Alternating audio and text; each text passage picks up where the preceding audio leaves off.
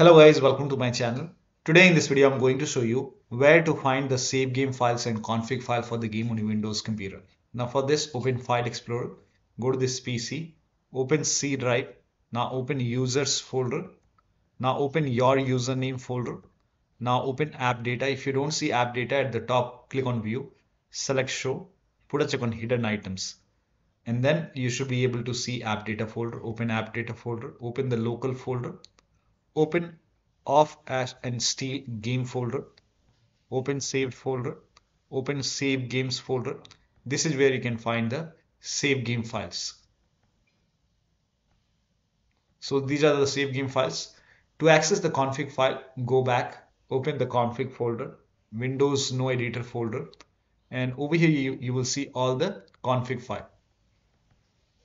So this is how you can access the save game files. Now you can go back and you can again over here you can see off ash and steal, and this save folder, save games, this may be Steam Cloud save. So that'll be all. Thank you so much for your time, and please like this video and subscribe to my channel.